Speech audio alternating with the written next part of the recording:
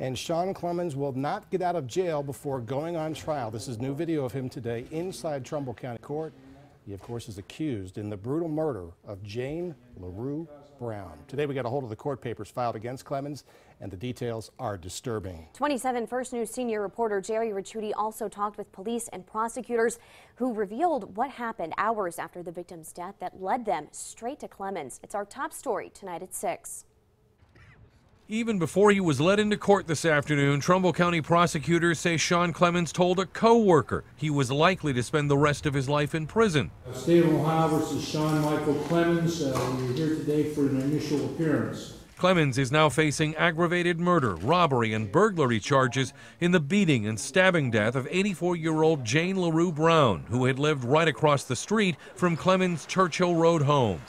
In papers filed late this morning, Clemens, who was arrested yesterday, made statements earlier in the day about beating the victim and cutting her throat. The witness told Liberty Police Clemens made the admission as the pair was driving to a methadone clinic where the suspect received a treatment. During the conversation, the co-worker says Clemens even asked him to pinky swear and promised not to tell anyone. I'm going to set no bond in this case will be held without bond. After the victim was discovered yesterday, police canvassed the neighborhood, and one officer found blood on a back porch door of Clemens' house.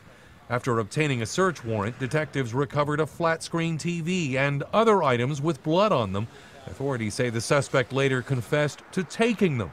But they also found a ripped portion of a $10 bill in Clemens' house that matched a piece found in the victim's home. Liberty Police, along with the Trumbull County the Trumbull County Homicide Task Force, as well as BCI, did an excellent job. At this point, prosecutors are still not talking about a motive in the case. It's expected they will present their evidence directly to a grand jury next week for indictment. Jerry Ricciuti, WKBN 27 First News.